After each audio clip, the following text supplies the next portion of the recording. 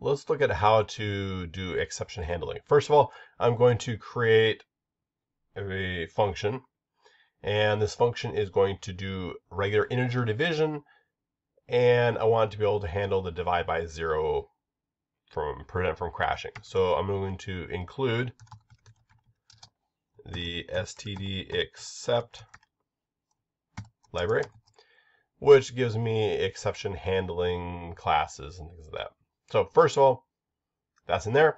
Next, I'm going to create my integer division. So int divide, pass in an int numerator and an int denominator.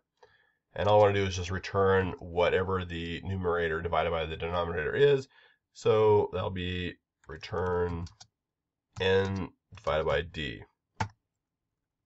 All right, now down here in my main program, I just want to call this. So I'm going to have an integer numerator, which is going to be 10, and an integer denominator,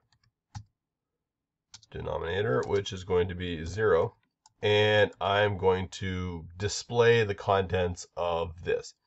So I'll do a cout, and I'm going to say that n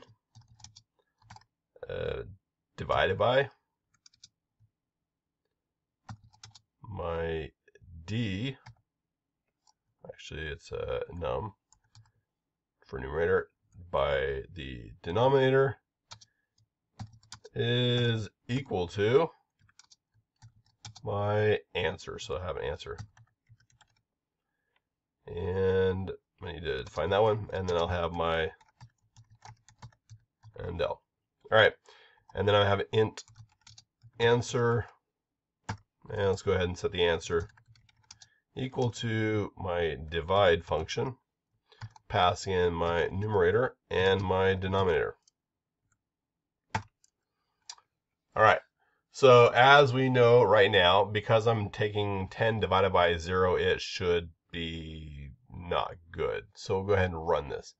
Run my code, and it says something. Didn't really seem to do stuff. It kind of didn't work. And you can't really tell what happened, really. It's just, I don't know.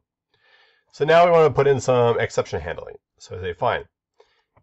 If my denominator equals 0, then I want to throw an exception. And I can use the throw keyword to do that. So you can throw, and then I can tell it what exception I'm throwing, or even a number, or anything.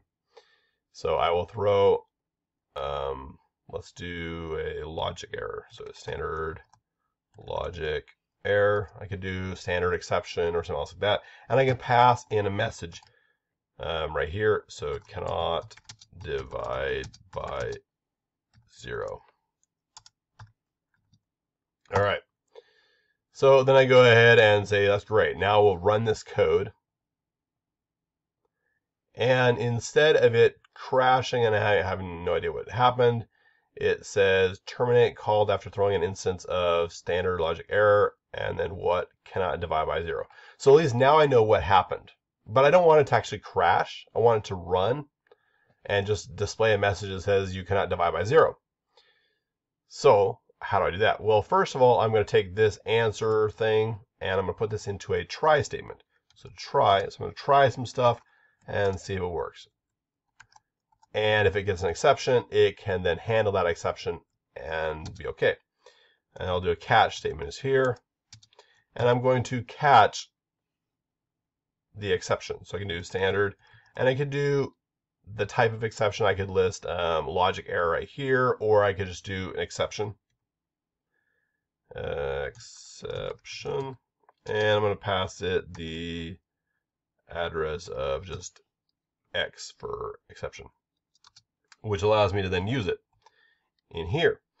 And so now I'm going to print out, instead of crashing, I'm going to say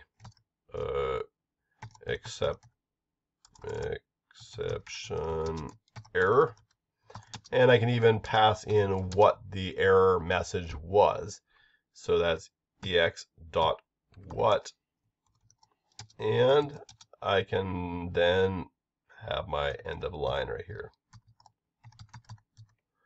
All right, so what this will do is it will try to divide this, and if it succeeds, it will do the next line right here. If not, it will jump down here, catch the exception, and display exception error, and tell me what the error was.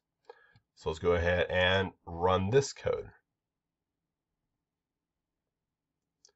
You can see now it says exception error, cannot divide by 0, because it caught the exception and was able to handle it properly.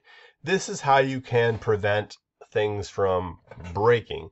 You can throw an exception, and then once the exception is handled, you can have your code gracefully continue on.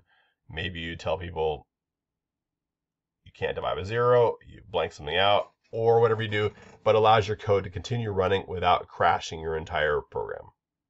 Anyway, this is exceptions.